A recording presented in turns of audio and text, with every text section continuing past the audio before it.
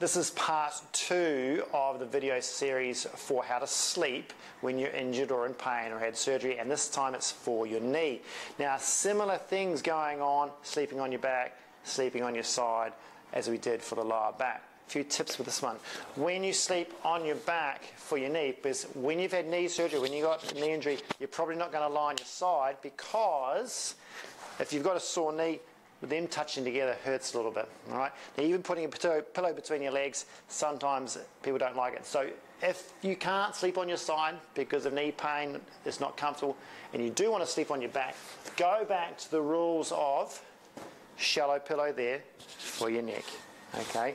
But when you've got this is going to have to go under the knee, okay?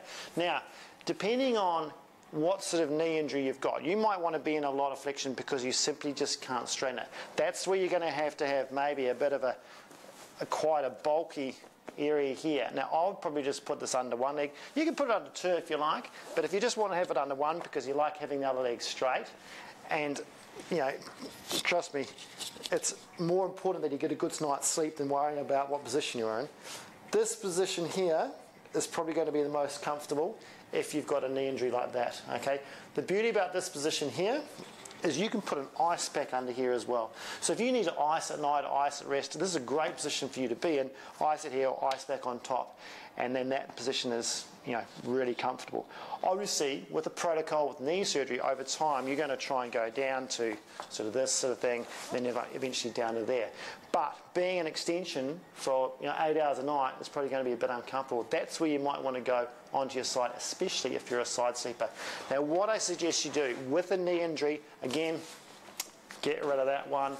The decent pillow comes back, maybe the foam crushed feather mixture pillow that you can mould, it's good for your neck. That one comes back.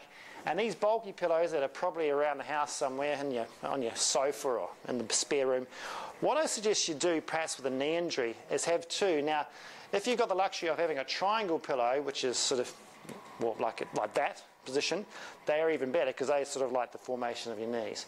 So if you want your knees still in a bent position or you're a side sleeper, then have that sort of either one pillow or two pillow triangle like that to keep it in that position, okay? And I would suggest that you have the sore knee on top, okay? Not down here, all right? So have the sore knee on top. It may mean you have to sleep on the other side that you normally have to sleep on, but so be it. If it gives you a good night's sleep because you're in less pain and you're more comfortable, then that's how I'd go. Again, if you don't want to move, pillow behind, hug a pillow on the front, and there you are. So that's your knee one.